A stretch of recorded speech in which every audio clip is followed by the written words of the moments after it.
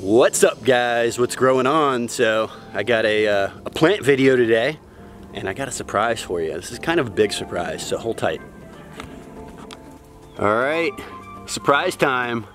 We got Ginger and the Ginger back here. What are you doing? Petting my sweet girl Ginger. Aww. Sitting over here by the ginger. This is Shampoo Ginger, or Pinecone Ginger. Do you wash Ginger with that? I could wash Ginger with that. I could make her nice and silky with it, actually. I don't know why they call it Shampoo Ginger, because it doesn't actually shampoo. It's more of a conditioner, as the Hawaiians call it, or some people know it as Awapuhi.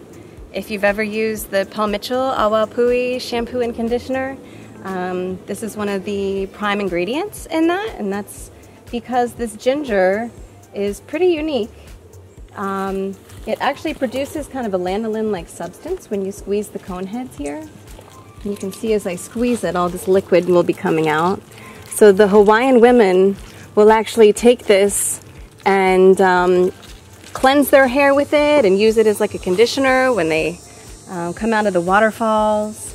It feels amazing on the skin. Has a really nice, just light, spicy ginger fragrance to it, not overpowering at all. But definitely feels really great on the skin. Can be used similar to aloe. I'm not quite sure if it has quite the healing properties, but it has that same emollient kind of action to it. And this is one of those gingers where you wouldn't be able to eat it. The rhizomes are not very edible. I have read that they have been used for medicinal purposes when prepared a certain way. But it's not going to be a very tasty tea. It has a lot of saponins to it, which means it's got a sudsing action. And I wonder if that's where it gets the name Shampoo Ginger from. I wonder if it is the rhizomes that produce that sudsing agent, and the cone heads themselves give more of like a conditioning action. This does really well by root divisions. You could put a shovel and spade off a section. You could take a few of these home and plant it straight into the ground. And do keep in mind though, if you do plant something like this time of year, it's going to stay dormant the entire winter season while our temperatures are low, and then come about May, you'll see this beautiful green ginger foliage start coming up, and about the middle of the summer these cone heads will start to appear. They start out green and they turn red as the season changes.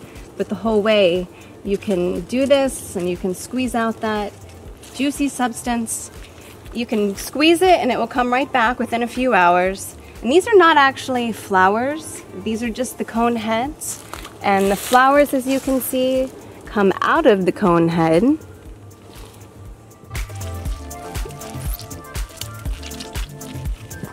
Wonderful. Thank you, Melissa. All right, I promised you guys we were gonna get her in front of this camera. I told you it was coming. Sorry it took so long, but thank you for all your support. Like, subscribe, and share. Pound it.